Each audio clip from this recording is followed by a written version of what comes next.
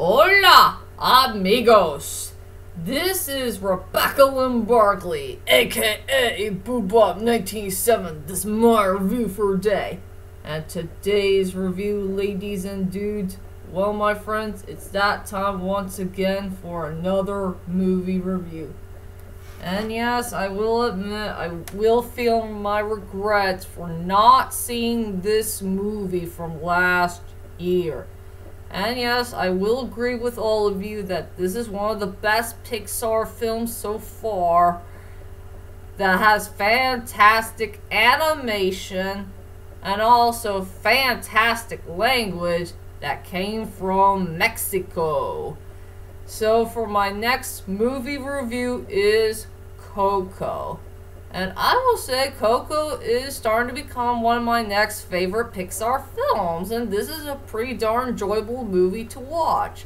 But sadly, this movie does have a little bit of flaws here or there, but yeah, I will tell you that in a moment for my strongest points and my weakest points wise.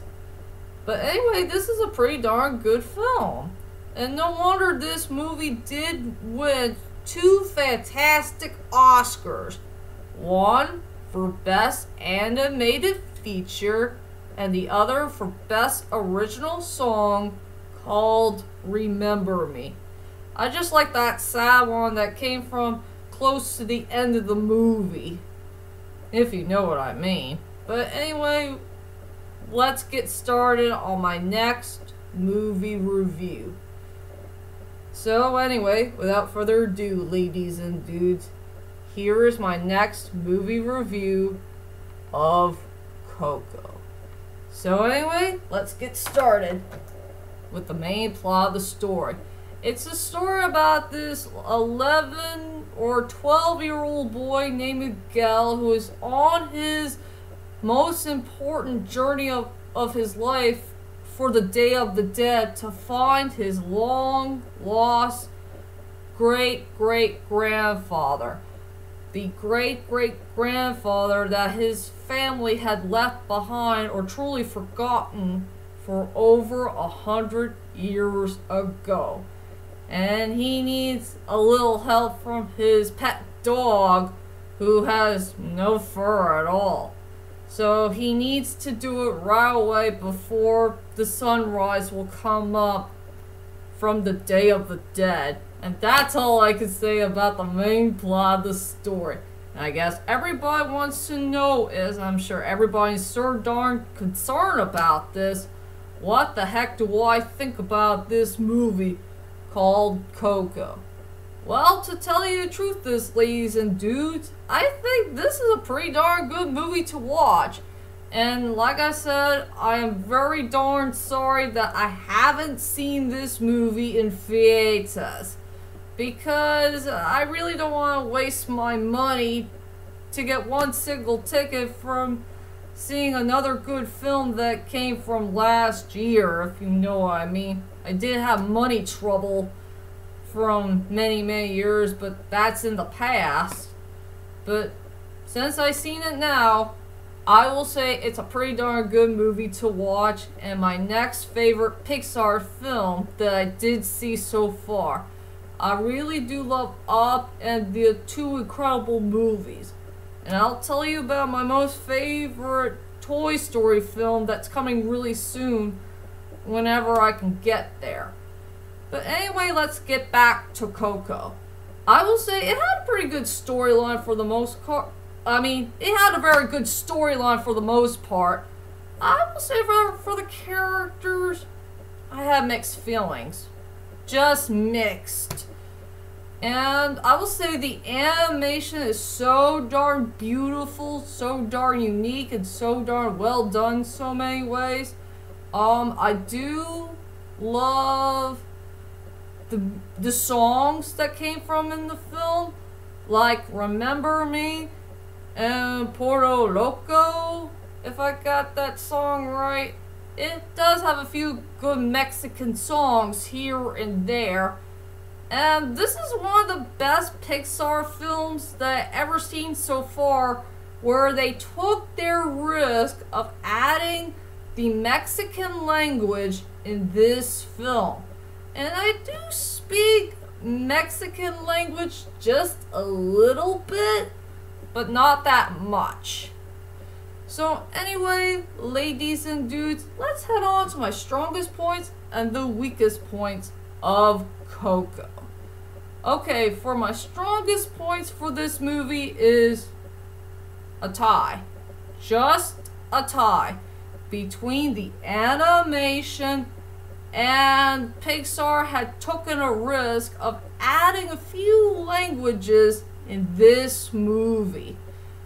I will say for the animation, it was spot on. And it's not really outdated at all. I mean, the animation is so darn breathtaking.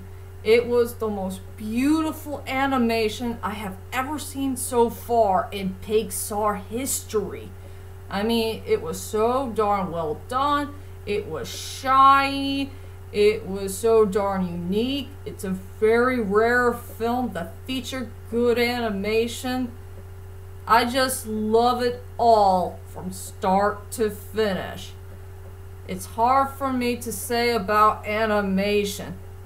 It was so darn mind-blowing. So that's all I could say about animation. So for my first strongest point of this movie is the animation. And the second strongest point for this movie is they did take a risk of adding a few languages in this film.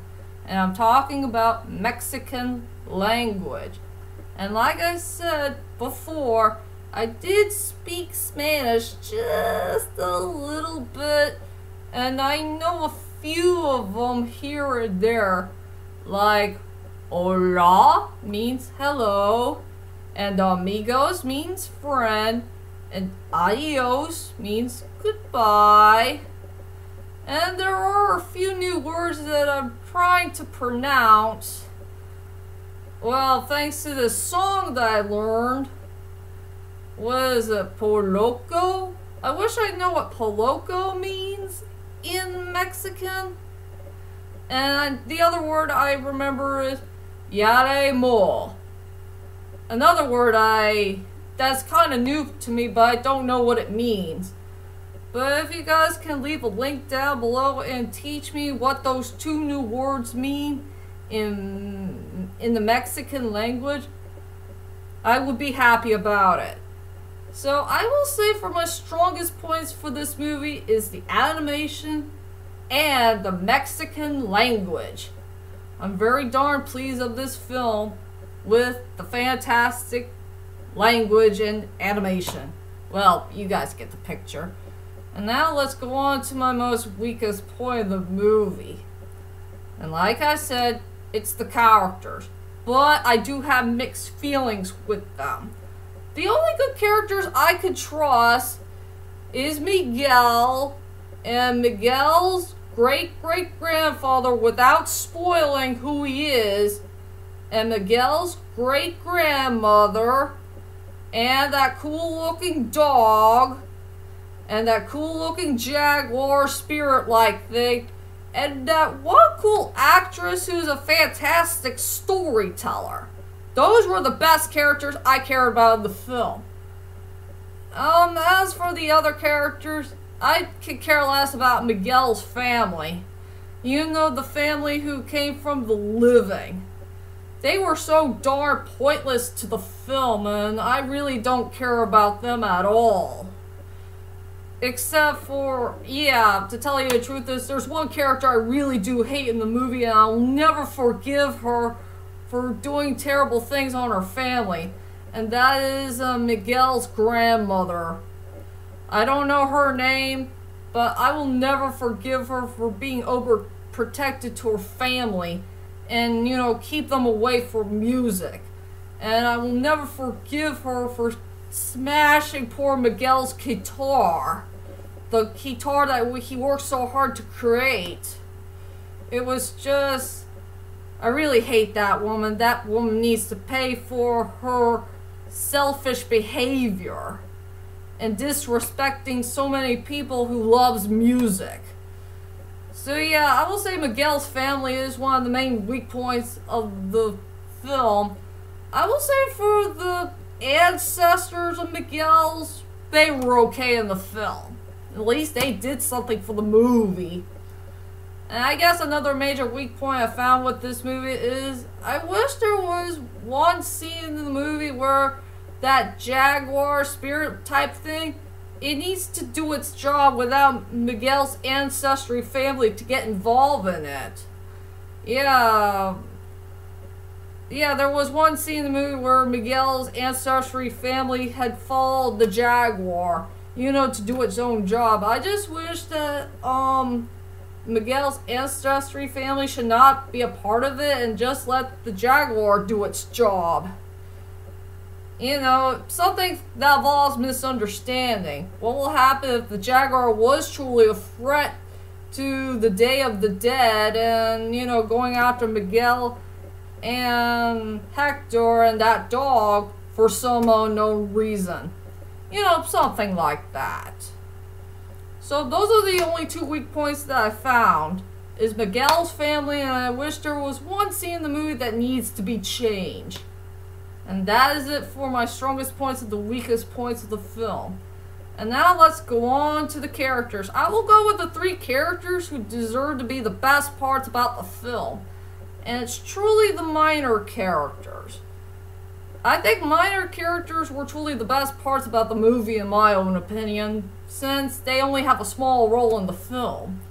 The first character I want to talk about is that really cool actress who is a fantastic storyteller. You know, the one who has that spiritual monkey.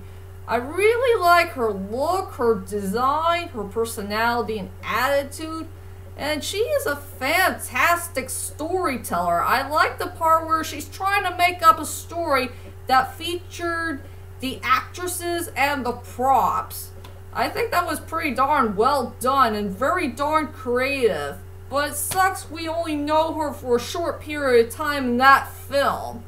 I want to get to know more of that character. She's just pure awesomeness. And the second character I want to talk about is that cool looking giant jaguar, like that creature. I like its look, its design. It looks like a bad A-word character that I will never forget in movie history. A jaguar that won't hurt anybody, since it belongs to Miguel's great-great-grandmother. Yeah, it's just big and huge and giant. And it's pretty darn friendly. It won't hurt anybody, and that was a pretty darn good sign. So I have nothing else to say about that cool-looking big giant kitty that won't hurt anybody for the City of the Dead, if you know what I mean. And the last and final character is the most important character that's truly the most caring part in the whole entire movie, in my own opinion. And that is Mama Coco, Miguel's nice, sweet great-grandmother. I love this character to death. She is the only character that Miguel can trust in his whole entire family. I mean, she's very darn sweet, she's lovable, she's kind and generous, and she does have a very good heart. And I will never forget the part at the near end, without spoiling anything. There was a heartwarming moment between her and Miguel when they sang Remember Me. It's very darn touching, it's very darn heartwarming, and it'll give you a nice feeling in your heart. That's all I could say about Miguel's beautiful great-grandmother, Mama Coco. She's one of the most nicest characters that you'll ever know in movie history. And now let's go on to my final thoughts of this lovely film. Overall, Coco deserves to be one of the best Pixar movies of all time so far in Pixar history. It had a good storyline, great character. Well, I will say I have mixed feelings with the characters. It had beautiful animation, it had a very good score, very good songs, very good languages from Mexico, and this is one good film that you will never forget in movie history. So I decided to give this movie a 9 out of 10. It's gonna make you cry. Big time. And that's all I could say about my movie review of Coco. I hope you enjoyed this movie review. And join me next time for my next movie review to come, when I return in theaters to see Christopher Robin. This is one good movie that I will never forget in movie history that involves live action. And that's it for now, so I'll see you guys later. Adios, amigos!